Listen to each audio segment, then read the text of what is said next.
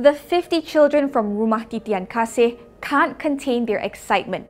Today, they will be picking out one outfit each for Hari Raya. But unlike most Muslims, these orphans will not be shopping for new clothes at a mall. Instead, they'll be picking their outfits from clothes donated by Malaysians under the Baju Raya project. All the clothes were collected by Adib Khalid, the project's organizer. The Baju Raya project initiative draws in hundreds of eager volunteers. Their mission? To lend a helping hand in collecting, sorting, and packaging clothes for those in need. The donation drive started at 9:30 a.m. with volunteers collecting the clothes from a drive-through drop-off point at the Federal Territory Mosque's entrance. The clothes were then brought into the foyer to be sorted.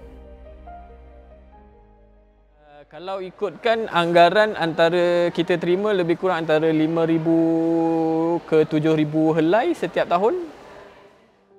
Given the large number of clothes donated this year, it took 250 volunteers approximately 4 hours to sift through everything, but no one was complaining.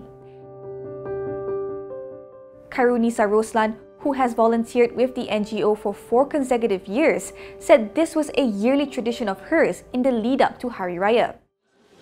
It's actually one of the way yang kita nak sumbangkan sesuatu dengan kaedah yang berbeza lah. Sebelum ni, kalau kita nak tolong orang, kita keluarkan duit dan sebagainya. Tapi kali ini, kita sumbangkan dari bentuk tenaga lah. Another volunteer, Zuraidah Zaharuddin, said it was important that all Muslims celebrate Hari Raya with joy, regardless of their background. Saya rasa, saya harap yang bakal penerima-penerima baju ni akan seronok lah macam mana kita seronok untuk sediakan baju-baju ni, kumpulkan baju-baju ni untuk diorang. Saya harap yang menerima pun seronok lah dengan pemberian atas usaha kami yang tak seberapa ini. Once sorted, the clothes were brought to Rumah Titian Kasih, one of 15 orphanages identified for this year's donation drive. At the orphanage, 15-year-old Haziq Hakimi was all smiles. He enjoyed seeing the other children, especially the younger ones, excitedly chatting with each other and trying on the clothes before settling on their favorite. Saya rasa happy lah, gembira sebab orang bagi baju. Saya tak mampu nak beli. Orphanage warden Haslinda Dol Hamid said the Baju Raya project has helped alleviate the home's financial responsibilities. More importantly, it has given the orphans something new to wear on Hari Raya Day.